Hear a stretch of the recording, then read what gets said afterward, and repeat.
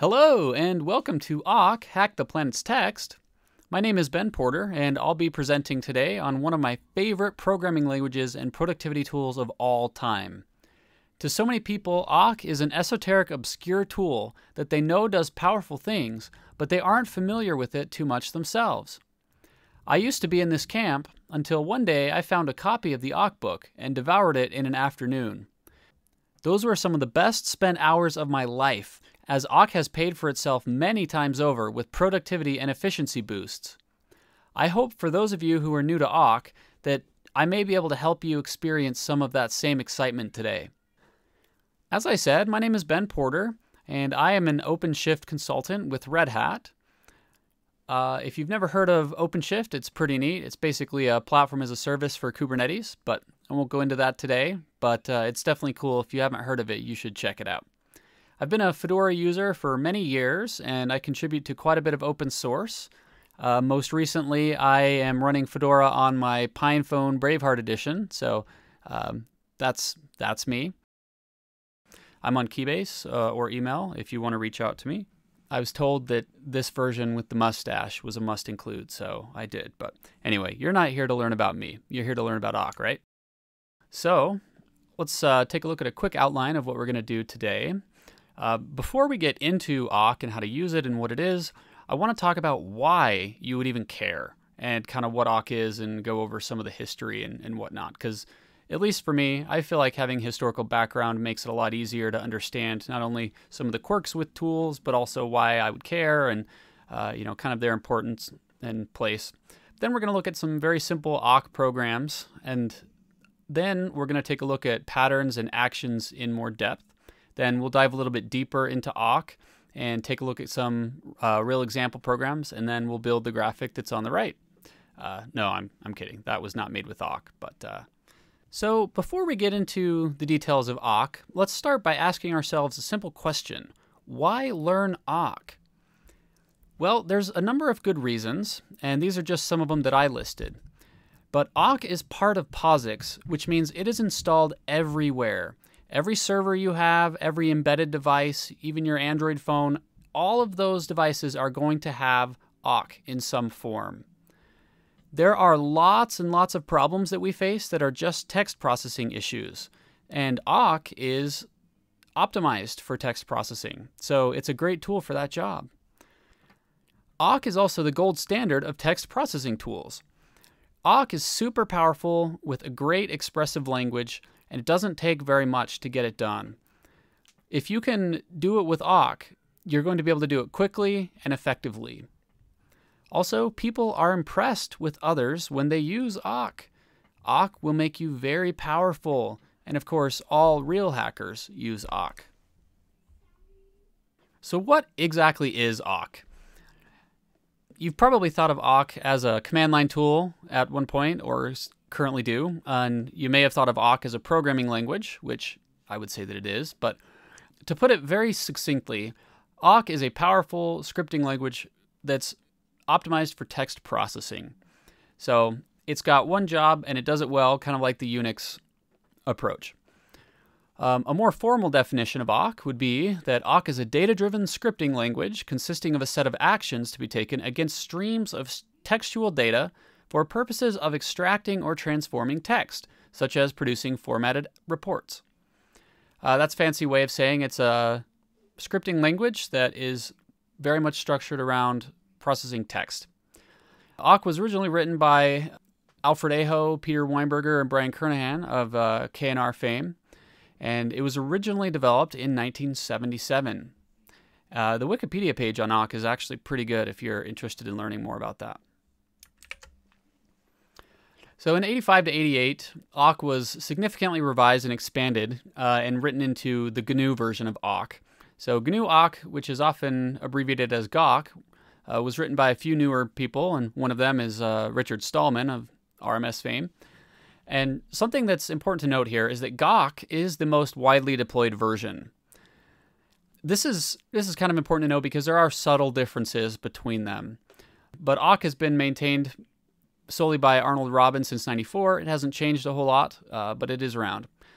So in the early 90s, Brian Kernighan wrote knock, or new awk, and that one importantly carried a BSD license, whereas, as you can imagine, the GNU awk used the GPL. A lot of BSD systems don't like to use GNU awk and GPL licensed software, and so a lot of times on a BSD-derived system, which would include Macintosh, macOS, they will have the new awk version, but we do know that most users will end up installing GAWK, so there you have it. But that's kind of an important thing to know. So is awk a programming language? Yes it is. You can think of it as a command line tool, but it really is quite a full programming language. It's not meant to be a general purpose language, of course. It is very much optimized for text processing, but it is Turing complete, so you can write any program in it, and I've seen some fairly sophisticated awk scripts, but it's not a pleasant experience. And you can really, as we get into it, you'll really see how awk shines for text processing and isn't great for other things. So a quick overview of the history here. Before awk was sed, and sed was the scripting part of ed, but sed was really the first very powerful regular expression tool. And sed brought an interesting paradigm in that it used a main loop with current line variables. Awk took this approach, which worked very well. In fact, you probably use sed a lot today. I know I do. And awk took that approach and then kind of evolved it to be a little bit more powerful. Awk did such an amazing job that it's also kind of inspired other languages. So this is one of the nice things about looking back at history, is we get to see the impact that awk had on history, even though awk is still around. Awk really directly inspired the language Perl, which at this point has somewhat of a bad reputation, but Perl is a fantastic language, and it definitely had its place. And Perl took a lot of the same ideas from awk, but tried to incorporate more of a general purpose nature to it. And then Perl, in turn, inspired some extremely beautiful languages, in my subjective opinion, such as Ruby. I am a huge fan of Ruby. And Ruby itself has inspired other languages like Elixir and Crystal, that sort of thing. So we have a lot to thank awk for. Even if you don't use awk, there's still a reason to be fond of it for historical contributions.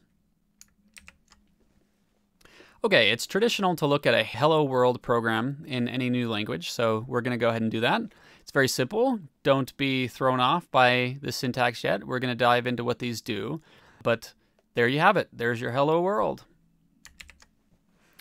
Okay, before we actually start writing any awk code, let's talk about how you would actually run it. So that way, if you're trying to follow along, you can. There's a few different ways to run it. The first way at the top here, you can see you pass the awk program or the script in as the first argument, and then the remaining arguments will be your input files. You can also write the awk script into a file itself and pass that into awk, and then it will use that file. Also, probably the most common use, at least in my world, is to run some sort of command that generates output onto standard out, pipe it in using Linux and Unix pipes into awk, and then awk, by default, if it does not receive input files arguments, it will read from standard in. So, well-designed tool. There is also another option, which we'll go into a little more detail later. You can, using the shebang, have executable, all-encompassing awk scripts. So the only difference there is you've got to pass that -f flag so that awk knows that it's not receiving the scripting portion as an argument, that it's receiving it from a file. But then if you do that, you can /script.awk and pass in all of your files that you want awk to process. So pretty neat. Okay, the structure of an awk program is actually very simple. And you often see one-line awk programs that consist of nothing more than this. But it is useful to know that you can have as many of these pattern and actions as you want in one file, and they are typically semicolon separated. So when awk receives a command of pattern and action, with action being inside of the curly braces, awk will essentially scan each input line. It'll scan the input and turn it into a sequence of lines. And every line that it goes through, it will take each line one at a time and pass it through to the awk script. So every line is taken, it's matched against the pattern you provide. If that pattern evaluates to true, then the corresponding action is executed. If that pattern evaluates to false, then the action is not taken. And that's it. It's fairly straightforward and fairly simple. The real power comes in what you can do in these patterns and actions, which we will get into. But for now, just know that there's pattern and action. That is the main structure. So either the pattern or the action in an awk line can be omitted. If the pattern is omitted, then the implied pattern will be used, or default pattern. And that pattern just simply is true. It matches every single line that comes through. So if you don't see an explicit pattern listed, then that means every line will match and this action will be taken. Same with the action. That is also optional, and there is a default action, and the default action is to simply print the entire line.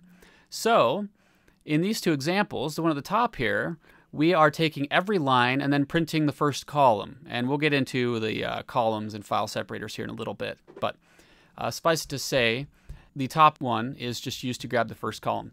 The bottom one here is a regular expression that is matched against the line, and every line that meets that will be printed. So in the bottom here, we've essentially rewritten grep, which may not sound super useful, but when we start combining it with other portions of awk, you'll start to see why that's pretty neat. So talking about patterns a little bit more deeply before we start looking at some examples, it's really quite easy to think of patterns as just if statements. They need to evaluate to either true or false so that awk can decide whether or not it needs to execute the action that corresponds. If the pattern evaluates to true, it's going to run the action. If false, it's going to skip it, kind of like has already been mentioned. But just think of these patterns as essentially if statements that evaluate to true or false. Here's a reference page, and this is more intended to be referred back later, but this is a nice summary of the different patterns that are available in awk. There's a couple of special ones at the top listed here. Begin. Any of these statements or actions that follow a begin pattern will be executed once before any of the lines have been started to be read by awk. The nice thing about that is it gives you an opportunity to initialize variables and things like that. And then there's a corresponding command end, which does the same thing except at the end. So if you've initialized variables in the begin statement, for example, you can keep track of different counts or statistics, and then in your end block, you'll get a chance to investigate the end results there, and you can either print them out or write them to a file or whatever it is that you want to do. So pretty handy. And then you've got just simple expressions. Expressions they can vary, and we'll get into the details on that a little bit more here, but expressions can be very straightforward comparisons with greater than, equal to, that sort of thing, or they can be regular expressions. There's also, you can use compound patterns. So the double ampersands, double pipes, I'm sure you've seen in other languages, C, C++, Java, Ruby, Python. Basically everything supports some sort of that. It's a very common pattern. That is also available here in awk. And range patterns mentioned at the bottom, we'll look at a small example, but we won't go into a lot of detail. It's more about being aware that they exist. The range patterns will allow you to essentially turn on matches for some section in case you wanted to look at one small section. And hopefully that will make a little bit more sense in a minute. But range patterns aren't nearly as common. When you need them, they're great to have, but especially while you're learning, I wouldn't worry about it too much. Here are some of the operators that you can use when you're writing patterns. And on the right, we've got some variables that are in use. Don't worry about those too much. We'll go into more detail about what those mean. But you can use these operators on the left to compare either literals or variables or some of the fields from your line and make a determination on whether you want to run the action. So the NF and NR variables are used frequently, so we'll talk about those now. NF is the number of fields. So in each line, you are going to have a number of fields or columns. And that number will be populated in the NF variable. NR, number of records, is how many records have been read so far. So you can think of this where NR is equal to 150. Essentially, that means we've read 150 lines so far from the source. $ and a numeral, such as $1, $4, that sort of thing, those represent the fields themselves, or the column number. So where you see $1, that would be the first column or the first field. $4 is the fourth, $5 is the fifth, etc. So you can see here, if these patterns were used in a program, NF is less than 10, that would essentially be, let me get my mouse cursor here. I forgot I could do that for a minute. So here, NF is less than 10. That would mean that if the number of fields is under 10, then the action is run. If it's more than 10, it's not. Same with NR, number of records. This is going to mean that if we've read less than 150 lines, take the corresponding action. $1, if the column number 1 is equal to the literal some string, then that means we will execute that action. If it's not, we'll skip it. Here we're using a regular expression, so we're taking column number 4. We're saying if that matches the regular expression Linux, then execute the action, and so on. So this $5 here with the not, that just means if it doesn't match. This bottom one here, this is a nice example that you can do math inside of your patterns. So in this case, we're taking the value of the second column, dividing it by the third, and if it's higher than 0.5, we take the corresponding action. So pretty straightforward. Okay, string matching is what you're going to do most often, of course, being an optimized language for text processing. I've kind of mentioned that there are implicit or default things in awk, and that is something you're going to encounter a lot. In a pattern, you may see just a regular expression. So if we go back and look at the first slide you saw, in this example, we're taking and running a specific field against a regular expression. But we could have just this regular expression just completely by itself. And if we were to do that, that would use implicitly this $0, and $0 is the entire line. So if you see only a regular expression listed as a pattern by itself, that means we're just checking it against the entire line, which makes a lot of sense when you think about it. If you have an expression like $4 before, for example, that is the only thing that will be compared against a regular expression. And of course, we can use the does not match as well. And using that, you could come up with some pretty rich patterns. Escape sequences are alive and well in awk, just like they are in many other languages. So if you use C, Java, really just about any language, these escape sequences are used in awk just like they are in other programs. So you can take advantage of that. This is about as deep as we'll get on range patterns. I mentioned a little bit earlier they exist. Range patterns are just simply, they're separated by a comma, and it's a nice way of having a pattern that will match, a block of lines, for example. So once a line matches pattern 1, it will continue to match until it matches pattern 2, and then it will stop matching. So this lets you apply actions to sections, for example.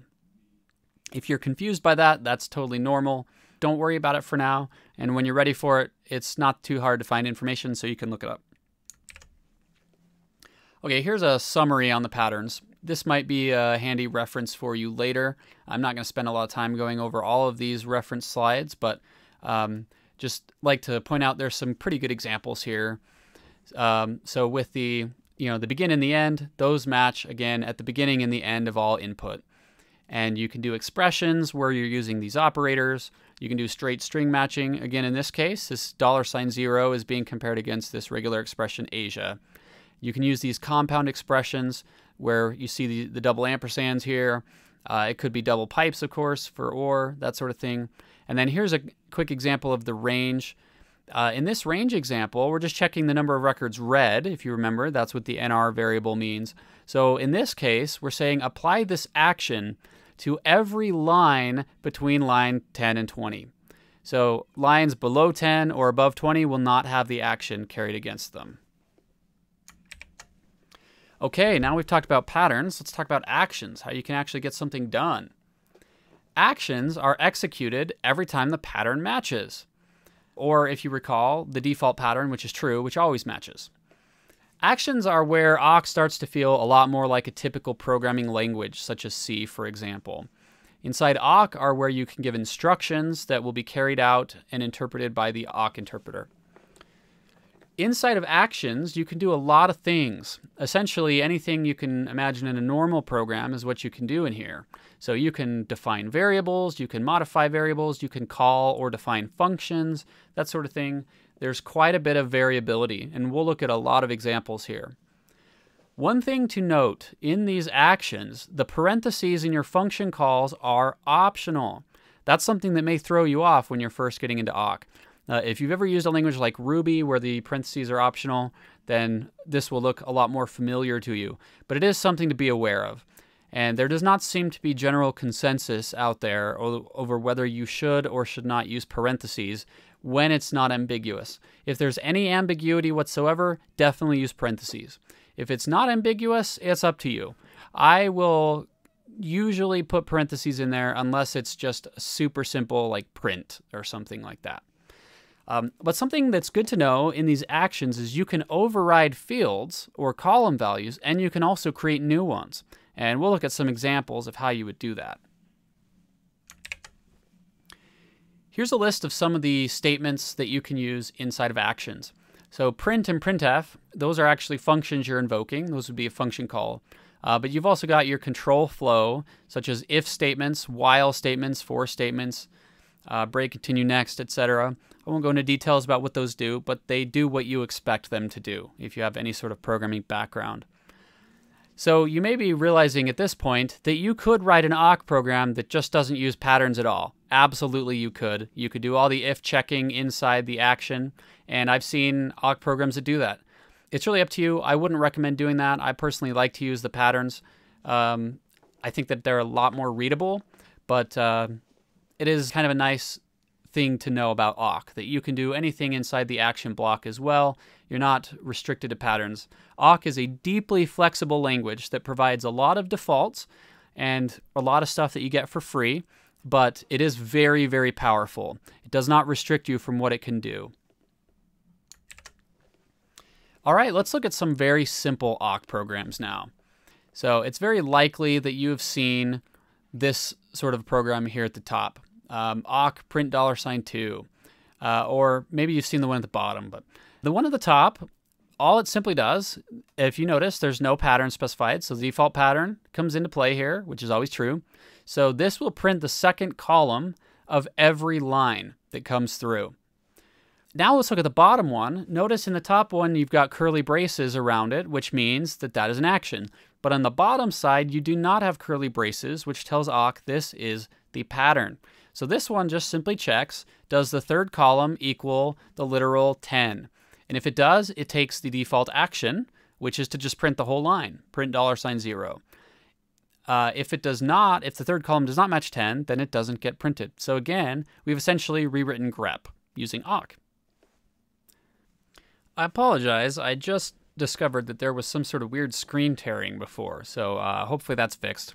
If not, I will try to catch it. I wish I had time to go back and re-record the previous, but I don't, so we're going to have to keep going. But hopefully from this point out, it won't be a problem. Okay.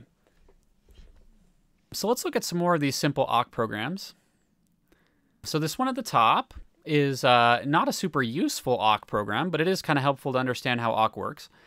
Again, we're using the default pattern, so every line evaluates to true, and then it takes the action print. Now, print by itself, you wouldn't think would make a lot of sense, but it uses a default argument. A lot of times with these function calls in awk, you will see that there may not be a specific argument passed, and the default argument is always $0, which is, again, the entire line. So just be aware of that. If you see something that doesn't seem to make sense because it's missing an argument, that's likely what's going on. So awk print $0 is essentially a rewriting of the cat program, which again is not super useful, but it's nice for knowing how things are working under the hood. Okay, I just rebooted the computer. Hopefully that will fix the screen tearing. Otherwise, let's move on. And again, apologies for the technical issues.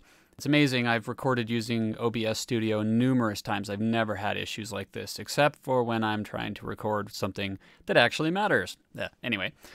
Okay, so looking more at some of the simplest awk programs. At the top here, where we have awk, we're using, again, the default pattern, so every line matches. And in this case, we're going to pass two arguments to the print function, $1 and $3. So in this case, we're printing out two columns, the first column and the third column. Now, don't get too confused by this at this point, but I wanted to point out some assumptions that awk is making here. First of all, how does awk know what a column is? That is defined by the default field separator, which is whitespace by default. So the columns are expected to be separated by whitespace, but it's kind of important to note that they do not have to be. You can change the field separator value, and we'll go into more detail on how to do that. I do use it sometimes. I'll change it to a colon or something like that, depending on what I'm parsing. So in this case, where we're printing the first and third column, you would expect that these will just be one string jammed together, which would not be very useful.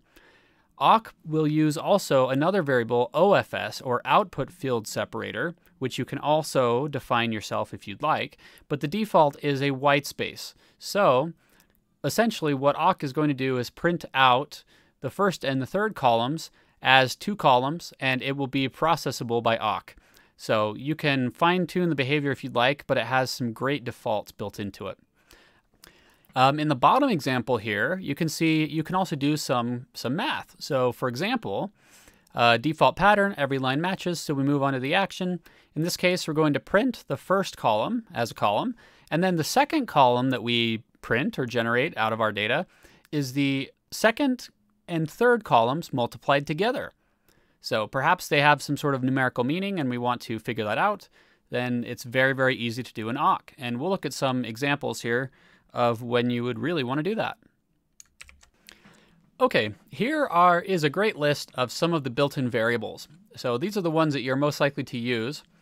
You can see at the top here, we've got argc and argv, which you are likely familiar with if you've programmed in another language, especially C. argc is the number of command line arguments received, and argv is an array of those arguments. The huge implication here is that your awk scripts can receive arguments on the command line, which can be extremely useful. And it makes awk much more of a general purpose language than it otherwise has appeared at this point. File name, this variable will contain the name of the current input file. So a lot of times you're just reading from standard in, or you're just operating on a single file. In that case, this variable may not be that useful, but you can take as many file names as possible passed on the command line. This variable right here will allow you to make use of that when you're deciding what to do in your actions. FNR is the record number in the current file. So if you've got one file, then maybe NR, which we've already kind of looked at, which is the number of records read so far, and FNR may be identical always. But if you have multiple files, you may want to make a different decision in your blocks based on the record number in the current file and maybe the file name. So that is doable. FS, this is a very important variable. This is the field separator. So this is what I mentioned was by default white space, and it's how awk knows which column is which. So by default, white space, each column will be white space separated. So if we actually passed in our meaning here, controls space the space input, this would be column 1, $2, $3, $4, etc. And we can change that if we need to. It's very, very simple. You just set FS to whatever you want. NF, the number of fields in the current record, this is another important variable which will tell you how many columns there are, or fields. So in the case above, where we were running this line through, you'd have 5. So NF would be equal to 5. And you can use that to also make decisions. And we'll look at some examples of how NF can be used to add columns and support arbitrary numbers of columns to be passed in. It's pretty nice.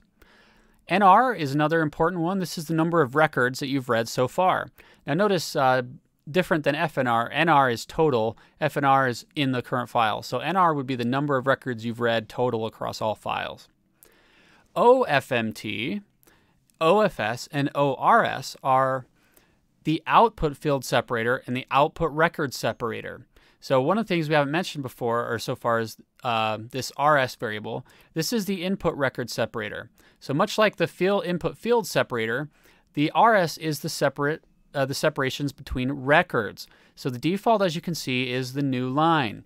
So by default, each line is separated by \n, or line feed on Linux systems.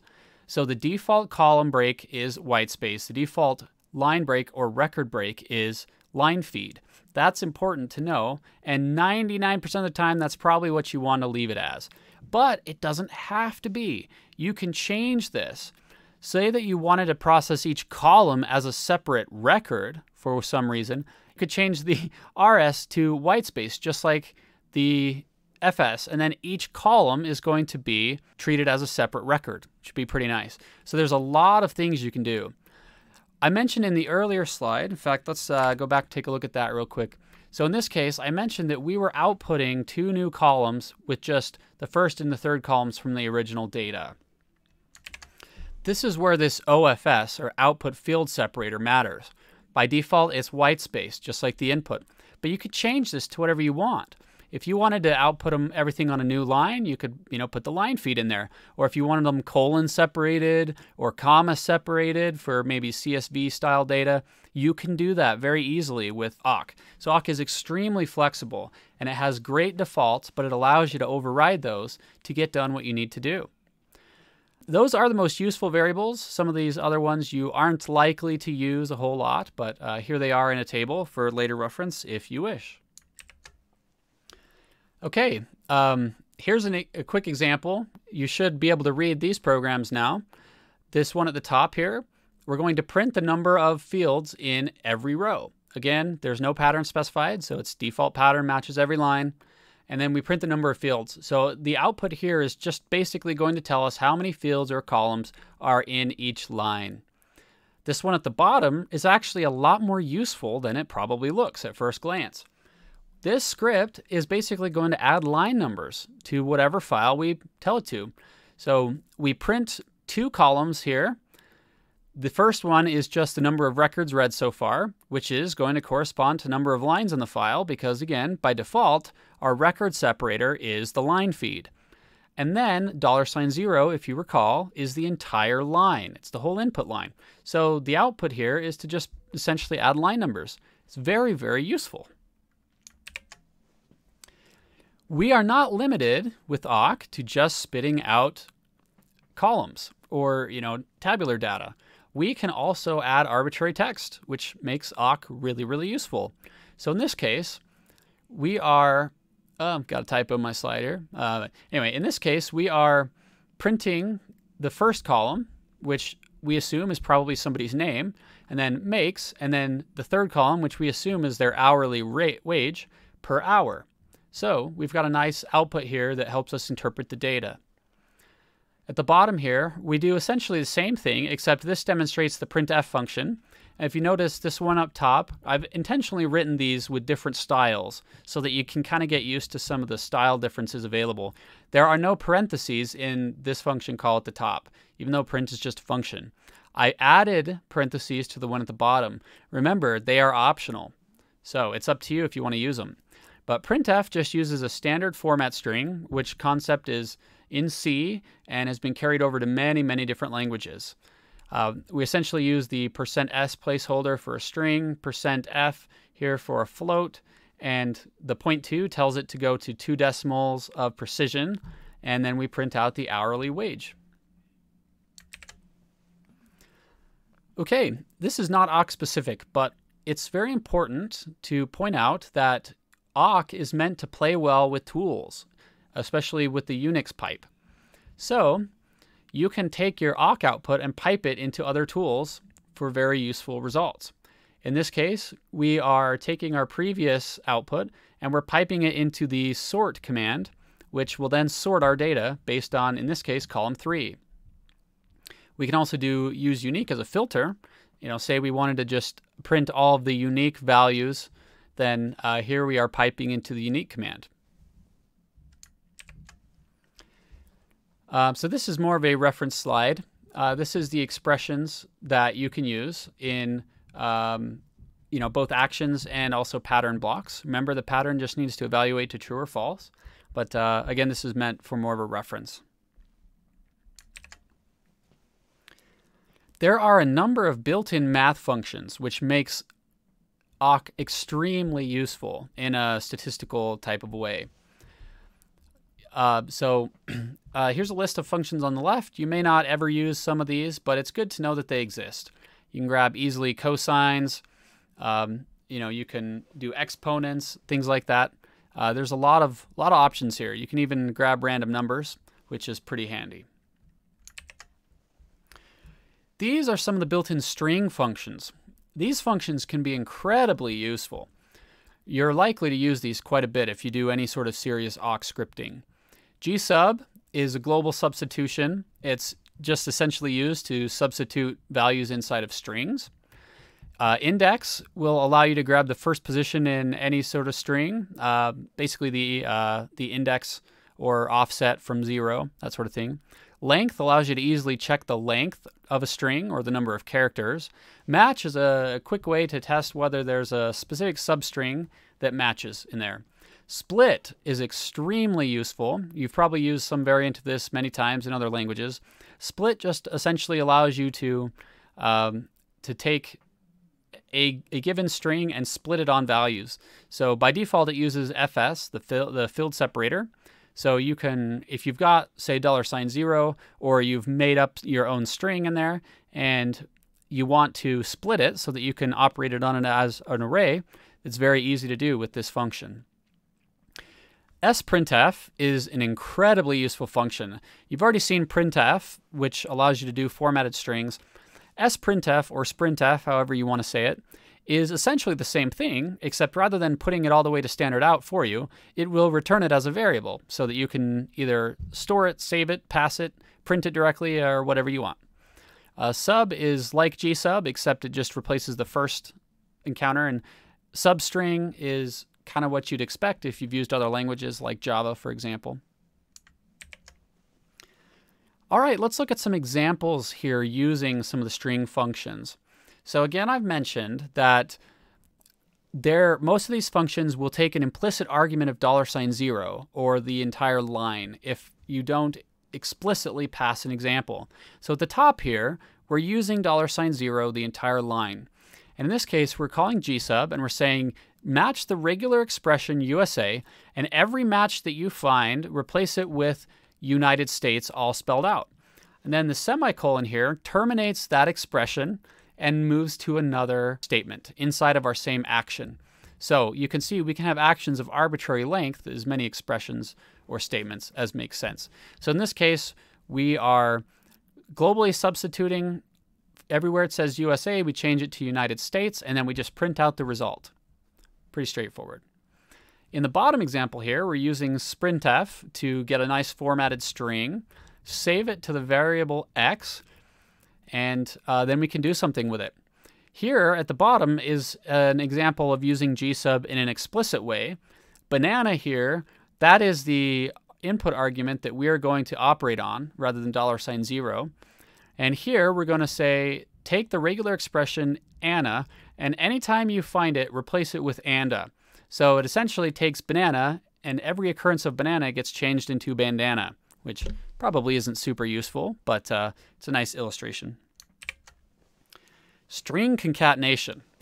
If you've done any sort of string processing, you've likely run into the need to do string concatenation. It's very, very common. So, of course, awk provides this. What makes it a little different in awk that you're probably used to is that string concatenation is not done with any operators. You simply put two strings together, and if they're not separated by a comma or something, then awk interprets that as concatenation. So in this case, print $2, $3. If we put a comma here after the $2, then that would be telling print, here's two arguments, two columns that you should print out, but there's no comma. So this tells print, or rather awk, concatenate these two variables and then pass them as the first argument to print. So a specific example at the bottom here, you can see print hello world. There's no comma here. So the output turns into hello world all combined. So that is how you can do string concatenation in awk. You will see that sort of thing, and if you're like me, that's going to confuse the heck out of you. So don't let it throw you off. String literals. Okay, I've kind of hinted along so far that there are types in awk. The types are very simple, and I didn't mention them up front because awk is extremely forgiving with types, and you can use awk for quite a while and never even realize that it actually has types. There are two types, strings and numbers. Strings are what you expect. Numbers are also what you expect, but they can be, integers, they can be scientific notation, they can be floats, essentially anything that you want. So these examples here are all valid numbers in awk. And the nice thing is that when you try to do something with a type, if it is not the correct type, awk will attempt to coerce it as needed. And it's pretty good at it as well. So if you see an error that talks about wrong types or unable to coerce or unable to convert, that's likely what it's talking about. Just make sure that you're not passing a string to a function that expects a number and the string has something that cannot be converted into a number, like a random letter or something. That's usually the problem. All right, this slide is meant more for reference for you later, but here's a nice table of different operations that you can provide, and then the operators that will do them, and then some quick examples, and then an explanation of the meaning. So pretty handy slide to have around while you're learning awk. Don't worry too much about this array thing. We're going to talk about that in a minute when we get to the deeper dive, but this is a nice reference slide for you. Control flow. If you've done any sort of programming, you've likely run into the need for control flow. It's probably makes you very happy to know in awk, most of the standard control flow is fully supported. The syntax is a lot like C. We've already kind of looked at this a little bit in earlier slides, but we're going to go a little deeper now. You've got your standard if-else and your while loops and your for loops and that sort of thing. And those all largely work as you'd expect. Here's a total list of the control flow statements that are available. You've got your statement groupings inside the curly braces. And then you've got if, while, for, do while, break, continue next, and exit. And all of those, again, do essentially exactly what you expect they do. Here are some examples. So these two examples on the left and right are essentially equivalent. The one on the left demonstrates using a while loop. The one on the right demonstrates a for loop. In this case, on the while side, on the left here, we're starting with a variable. Notice we don't have to declare it. We don't have to put a type in front of it. We just assign to it, and awk knows what to do. So we start I, initialize it to 1, and then we say, while I is less than NF, again, remember, NF is the number of fields in the current line. So while I is less than the number of fields in the current line, print out $i. Essentially print out that column, and then increment I by 1. And move on. So this chunk of code here is just going to print out our entire line, essentially. May not sound super useful, but you'll see why it is quite useful in a little bit. In fact, you may have already noticed we didn't have to specify the column number here since we used a variable. This allows us, by using this sort of technique, we can support an arbitrary number of columns without knowing ahead of time how many columns there are, which can be very, very useful. The same thing on the right here is written as a for loop. So standard for loop notation, expression for initialization is on the left. The center one is the test, and the one on the third is the statement to take at the end, or the expression to execute at the end. So we do the same thing. We initialize I to 1. We continue this loop until I is greater than the number of fields. And at the end of the loop, we increment I by 1, and then we just print the column. Okay, writing output to the screen. We've already seen the print and printf functions, so this is mostly a review. But there are a few new things here that I wanted to talk about. These statements here, the print and printf, are how you get stuff out of awk, out onto the screen, or as you may notice here, you can also write directly to a file, or you can append to a file. It's pretty standard shell syntax if you're used to bash or Bourne shell. Print takes a variable number of arguments and tends to do the right thing. So print just takes strings directly, and printf takes format strings. But notice that you can pipe out to different commands. So you can actually pipe to other commands if you want, or you can redirect to files or append to files. Very useful. One thing you may notice here that is a little different than modern languages is there is a close function. Most of the time, you do not need to worry about closing your files, but there are cases where you do. You don't want to hold files open when you're not using them. It's not good practice. So if you're going to be writing or opening files for a while and then doing work without using those files, it's probably best if you close them and then reopen them when you need them. There is a system function which takes a string, which is just some command to execute in the shell. Very, very useful. Here's a quick slide, a reference sheet on format string characters that you can use. You've already seen %s, you've already seen %d and %f. These are some of the other ones you can use. Most of the time you'll use %s or d or f, or that's by far the most common, but it's good to know that others exist and this is how you would use them. All right, now it's time to go a little bit deeper. Hopefully your head is not spinning quite yet. Let's look at some examples that get a little bit deeper. So we're moving beyond kind of single line awk scripts here. We've already mentioned writing files directly from awk. Here's an example of that. So right inside of awk here, we're redirecting the output of some expression straight into a file name. And here we're also using the pipe and running it into some other command. Here we see that we can create and set variables. Now this is a small snippet that's part of a larger program, so it looks really dumb out of context. But the point here is we're actually trying to count the number of words and the number of characters in an input file, and we're trying to do it all in awk. So W is actually going to represent the number of words we have, and C is going to represent the number of characters. So we start by incrementing W using these rich operators, and we increment W by the number of fields. So if you recall, the default field separator is the white space, which when you're processing just text files, that's typically going to mean the number of words. It's not perfect, it's not scientific precision, but it's going to get us pretty darn close. So we use W as a running total, and we increment it by the number of fields. C, we're calling the length function here. Notice we are not passing any arguments, and the parentheses are optional, so you don't see them. So it may not look like we're actually calling a function, but we are. We take the length of the current line, essentially number of characters, and we add 1 to it, and then we store that in a variable C. That way, at the end of our program, C has the number of characters we've processed, and W has the number of words. Here's probably the slide I should have been showing in the previous one, but so we already kind of went over what this does here. This is how we would actually print that information so that it's useful. Remember, end is a special pattern that matches or gets run at the very end of all input. So at this point, we're going to print the number of records we read, so the total number of lines, and then W, which is the total number of words, C, which is the number of characters. So we're printing out a 3-column data set, which can then be used for other things. And it starts with line numbers, words numbers, character numbers.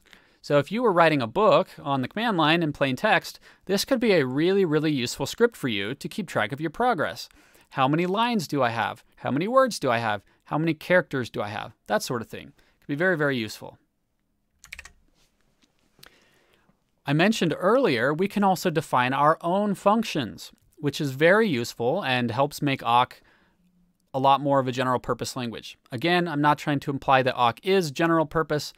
You probably don't want to write anything serious in awk unless it's doing text processing, but it is very, very, very powerful. In this case, we're declaring a new function. We're going to call the function add3. It takes one argument, we're going to call number, and all it does is it takes that number, adds 3 to it, and returns the value. And then down here in our pattern, we can, anytime it matches, we invoke our function, and we add the return value of our function as the first argument to the print function, so it will output 39 or whatever. You know, in this case, we're passing 36 in, so it outputs 39. Arrays. Most useful languages will have arrays. Awk is no different. But there are a couple things about arrays in awk that are a little bit different. And at first, it might seem kind of limiting, but again, awk is all about having very powerful implied defaults. It tries to be extremely powerful with a minimal amount of typing. So arrays in awk are all one-dimensional. They take both strings and numbers. You can commingle and mix them in the array. Awk will not care. The arrays and the elements themselves do not need to be declared. When you want to use it, you just use it. You don't have to declare it or anything. Here's a big difference between arrays in awk and most languages. All arrays in awk are associative. Now, what that means is that they are actually more like dictionaries or hash maps or whatever your preferred language calls them. These keys are not integers. They are not memory offset values from the beginning of the array. They can be strings. Essentially, it's a hash map, if you can think of it that way. All arrays are associative. Now, you can still use it as though it were a regular array. See, for example, here, array of 5. This will work just fine. So you don't have to think of arrays always as associative because you can still use them, just with index 0, 1, 2, 3, 4, 5, etc. And you can do that all you like. And you'll start to see that it makes a lot of sense when you start using it. The way you iterate with the array, for and then variable in array. So then the value will be in this variable object or this variable, and you can then operate on it as you need. You can delete elements from the array with the delete keyword, and it's just delete array and then whatever subscript, and then that will disappear. So it can be very useful. When we get to the example section, you'll definitely use some of those. Field manipulation. So I mentioned earlier that you could do this, but I alluded to a coming example that will make it make a lot more sense why you would want to. We have arrived at that example. Fields can be specified by expression.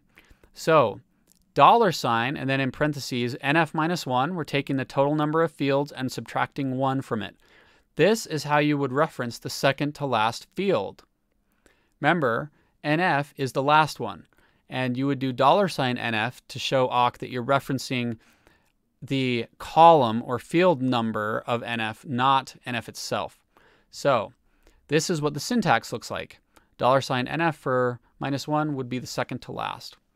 You can also reference non-existing fields, and they will be created through an assignment. So consider this scenario. We've got an arbitrary number of fields or columns. We'll just say, for sake of example, we have 5. We assign, using the equal sign, the variable or the field number nf+1. So normally that would be out of bounds. That field does not exist. We're going to create it. So this is going to evaluate to 5, our total number of fields, plus 1. Now we have 6. So this is $6, field number 6, which doesn't exist. We set it equal to the value of the second to last column divided by 1,000. So this is now a new column that when awk runs is going to be printed out. And again, then it can be saved off to a file or piped into more tools for further processing. I've seen chains of awk that go, dozens of layers deep using this sort of piping and chaining. So it can be very, very useful. Self-contained scripts. I mentioned earlier that this was a thing that you could do. Here's a more complete example of actually doing it. So this script does nothing. It's just a recreation of cat, but it's all self-contained inside of an awk script. So if you copied the top part there, if you copied this into a text file, make it executable, you can // it and pass a list of file names and it'll be processed on it. Pretty handy. All right. I want to look at some of the ugly, weird things that people do with awk, because sometimes you'll see these examples in the wild, and right now, for whatever reason, the culture is not that of wanting to understand awk. It's just wanting to copy-paste awk, which I can understand to some extent. But I've seen this example in the wild a few times. If you Google for how to strip or remove leading white space, you will see a Stack Overflow question where this is the answer right here. It's a very, very quick, brief script in awk, and it strips the leading white space. Let's dissect this a little bit, because this, even when I knew awk, when I first looked at this, it looked so weird, I didn't see why it would be doing anything. So, first of all, let's point out that we're using a lot of implied behavior here, a lot. So notice we start with a curly brace. That means that the pattern here is implied. It's implied true, so every line will match this. But then here, there's no semicolon, we just drop to a number outside of the curly brace. Well, this semicolon here is implied. So basically what we have here are two separate statements, two separate lines, but it looks like one.